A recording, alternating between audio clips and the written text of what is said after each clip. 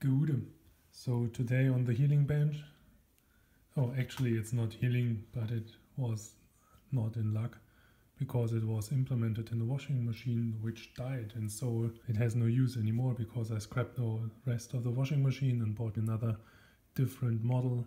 Since I don't have any use for it, I will take it apart and we will see what it's made of.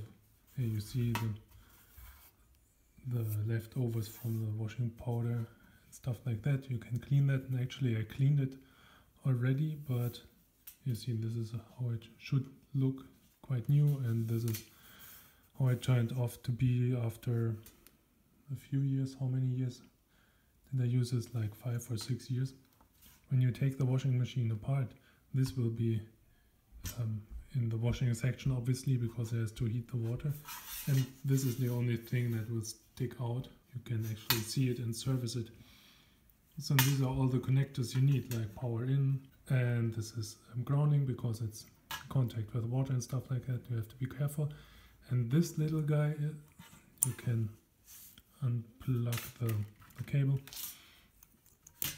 This funny guy that's poking into the water here is the temperature sensor. You see it's just plugged in there. And basically just a resistive element that changes resistance according to the temperature.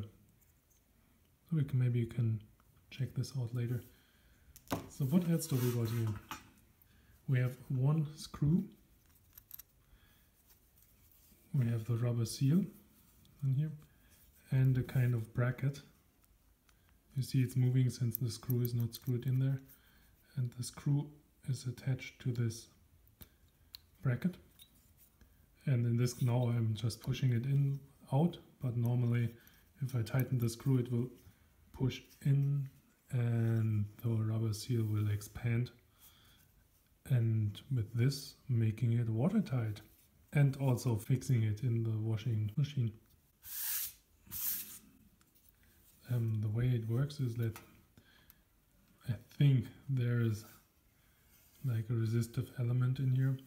Yeah, the power that is passed through it will work against the resistance and therefore creating heat. So one funny thing is, you see this is energy or electrical energy that's put in here, and this all is metal. So I want to see how they transfer the energy, the heat, to the metal without shortening it out. So there must be some kind of insulation going on here. We have like a hint here as well, because this is is it plastic or what? Because here is the power and there's our top layer of metal, and we have the plastic here. So maybe it's no plastic.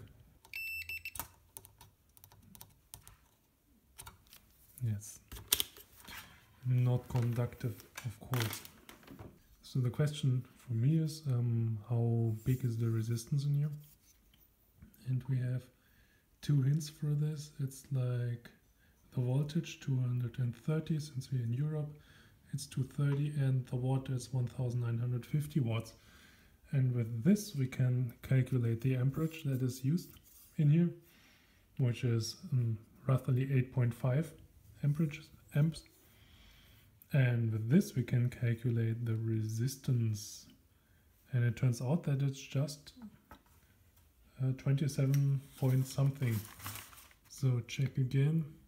This is what we calculated, 27.1,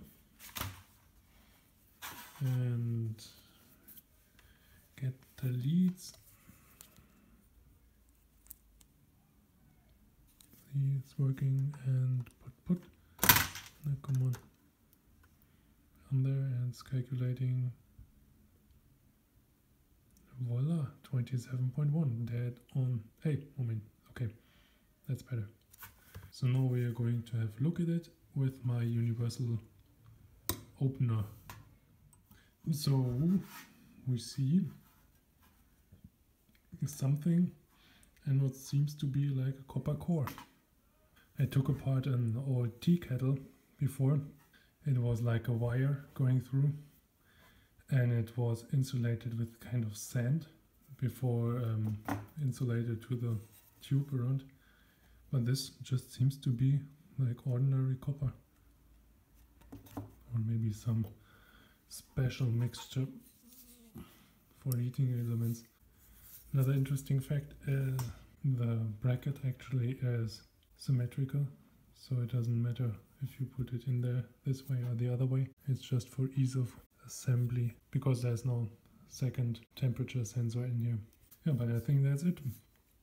And just as I said, there's like a wire with some resistance which is insulated to the water. I don't know what this material is. Give me some pokey stuff.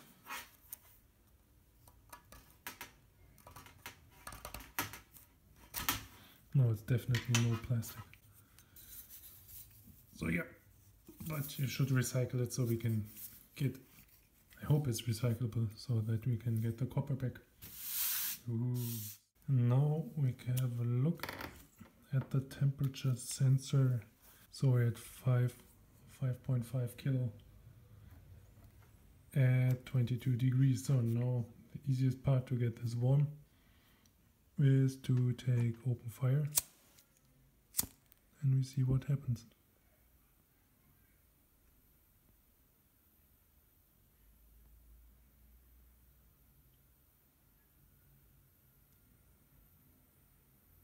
Hello, the resistance is decreasing. Voila, this is the temperature sensor. I shouldn't cool it down too much. Okay, so that's it.